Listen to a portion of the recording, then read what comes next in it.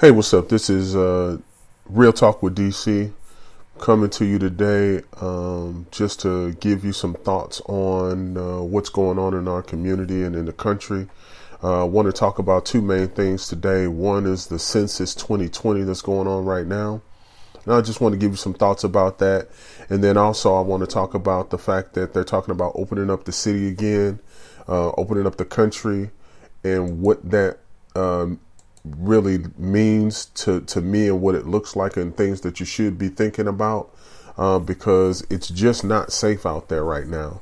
And there's more than enough information out there for us to know this, but people are so desperate to get back to work, companies are so desperate to get the economy moving again that they are willing to leverage and sacrifice anything to do it. And it's an experiment for them. When they talk about they're looking at the statistics to designate whether or not they should go back or whether they should open up like the city or the country and things like that. You have to understand what that really means. That means that there are people that they are willing to sacrifice for the sake of getting this country back moving again, meaning that a life is not worth more than making money or getting the country moving again. But we'll talk about that in a minute. Let's get to this 2020 census. Hey, if you didn't know, the census is done every 10 years, right? And the implications of the census is that the funding for communities are designated by the number of people in that particular community. The type of programs, the type of money that's accessible to that community in those cities are directly related to the number of people that are in the city. Even the number of candidates that you have that can speak for you is designated by the number of people in a particular community or a particular area. Even more so than that, funding for school districts. How they set up the school districts, how they district the county and city lines, the jurisdictions, all of that is designated by the number of people, how many people are in this specific area. And I understand just by studying and talking to many people that in our Black communities, we are the most undercounted community in the world. And then we wonder why there's no funding available, that there are people that are homeless or dealing with very specific issues where a little bit of funding will help and there's no money around. And we have to scramble around and try to get with all of these organizations to try to help give us support. Well, it's because we are not being counted. It's because they don't have an accurate count so that they can allocate a good amount of funds to support the community, given the density, the economic situation, and other things that are going on. And so we go underserved with poorly managed schools, not enough funding for our school districts, not enough money flowing to the city to create programs for the community. Businesses don't come to our area because they don't even know how many people are there that they could serve. Census has a lot of implications, so I just want to educate you a little bit. One, with the census, they are not trying to get in your business. So if you have, and this has been a main issue, if you have 2 people on your occupancy permit, this is not like Section 8. They are not coming to say that if you have too many people in your house, you're going to lose your Section 8, your funding, or whatever it is that you have going on. They do not care about that. They don't count your house. They count the people in your house, but they don't document the people in your specific house. They just use that number in a general geographical area to say there are this many people in that geographical area. So the number of people in your house, whether it's 2 or 10, we need to know that those people need to be counted, not because they're designated to your address, but because they're designated in your area, in your city, and it allows people to know what the community is. For small cities, do you know that the taxes are designated? There's a pool of taxes in many cases, and the number of people in your community designates how big of a piece of that tax pie you get to run your city. And so for every person that's not counted, I think the estimate is like $1,300 that the city misses out on monthly because a person is not counted. I don't know about you, but I could use $1,300. I could use $1,300. I would love to have $1,300 more in the city for programs and things that we want to do. But we have to be counted for that. So they don't get in your business. They count each individual in the household just as a marker to know how many people are in the community. And there is no information out there where they can look at a map and see, oh, this person with this occupancy permit is supposed to have this, and so this is wrong. They don't do that. So we only have a little bit of time left. You need to get on this census thing. You can get on the census online. You can put your information in. It only takes a few minutes to document the people in your house. If you need some help with the census, you can go online and go to My Census 2020, and it'll give you information. It'll give you a phone number to call so that you can be responsible and make sure that you're counted. If for no other reason, make sure you're counted for your children.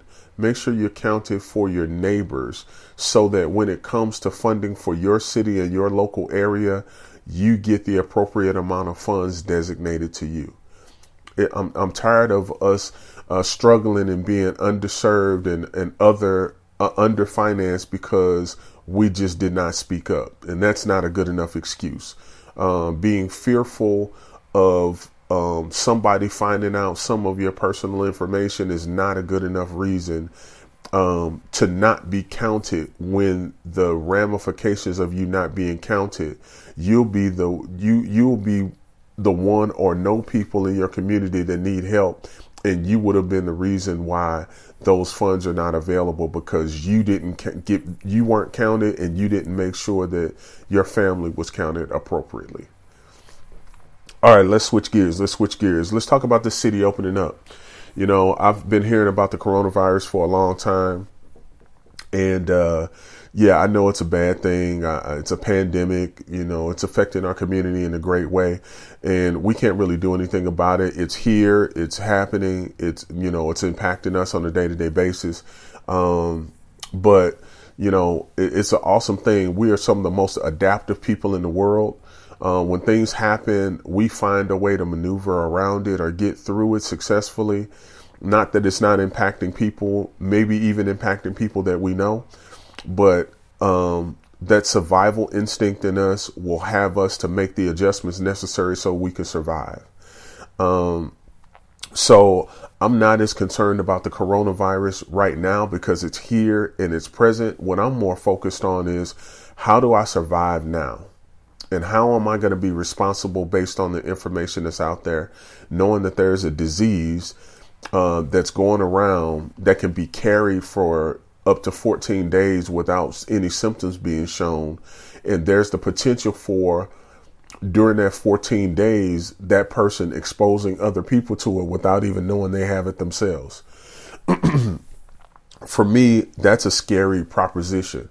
That means that I could have bumped into somebody 14 days ago that had it and didn't know it, wasn't showing signs, and passed it along to me. And I'm in my 14-day cycle. They figure out they got it. I never knew that they had it. And all of a sudden, a couple of days later, I start showing signs or symptoms. That's a scary proposition. That means that people are walking around here and don't even know what they're carrying. And so by the time we find out, by the time we start to see the ramifications or the impact of it, it's already spread or multiplied out exponentially because of all the people that were touched by that one person for that period of time before they were showing signs. Without proper testing being available, and the hospitals and clinics are just starting to get the capacity to be able to test people as they come. It's just too dangerous a proposition to look at the potential of opening up the city. The exposure is too high. The risk is too high of exposure out there when they don't have enough testing. Now, it would be different if they had enough testing so everybody could go get tested and we could isolate the people who are carrying the gene and act appropriately. But that's not the case. They haven't even gotten to that level of control. And so I hate to say it, but I anticipate a spike once the city is open because people are so desperate to get outside. They're so desperate to get back to what was normal, which we will never get back to what was normal. But they're so desperate to get back to what's normal, they're willing to risk anything and everything. Some people don't even believe that the disease is real. And I can tell you there are hundreds of people in the morgue today because the virus is real, and people are in jeopardy no matter whether you're young or old. If you have any pre-existing conditions, if you have any respiratory issues, you are more susceptible to succumbing to the disease than most other people. If you are over the age of 65, you are more susceptible because your immune system is weak. If you have any autoimmune system issues, you are more susceptible to succumbing to what this disease is doing to you because of how it attacks the body. So when it comes to listening to people talk about opening up the city, I just don't agree with people saying that, we believe that we have it under control. We believe that the line is flattening. That means that people are still dying and you still don't have it under control, but you're willing to open up the city because you're trying to get the economy moving. That means that whoever succumbs to the disease is not important. Their lives are not important because the economy is the most important thing that's going on. I don't agree with that. Wash your hands for 20 seconds. Suds your hands up to make sure that it's getting the dirt and the disease off of your hands. Wear a mask. There are plenty of people out there that are providing masks, that are selling masks, that are giving masks away free. Make sure you don't go outside without a mask. Keep social distancing. Stay at least 6 feet away from people. I know you want to get booed up and want to hug up and all of that, but it's not time for that right now. If we weather the storm for the next 30 to 60 days, then we can come out in a position where we create less exposure and we don't relapse and go into a situation where we have to stay at home from work again and things like that. And don't look at the fact that they're opening up the city as an indication that it is safe. They're opening up the city because they want revenue to start moving again. They want money to start flowing again because they're fearful of the businesses that are out there that are losing money but I don't care. No business is worth the exposure of my life. So govern yourselves accordingly. Make sure that you understand what the risks are when you go out. If you have issues with your job pressuring you to come back to work, there are organizations that you can contact that you can let know that you're being pressured to go back to work. Or if you lose your job because you refuse to go back to work because of fear of what this disease is doing and fear of exposure, there are programs out there and organizations out there that will advocate for you in those situations, will get you unemployment and more money in unemployment than what you may have originally been entitled to because of what this situation is. So let's be responsible. Don't take it for granted that it's safe to be out there. And be safe. Once again, this is Real Talk with DC. Just wanted to put some things out there. Talked about the Census 2020, talked about the city opening up, and I'm going to get out of here. But remember, tune in, subscribe, and comment as I put out more information. And until next time, God bless.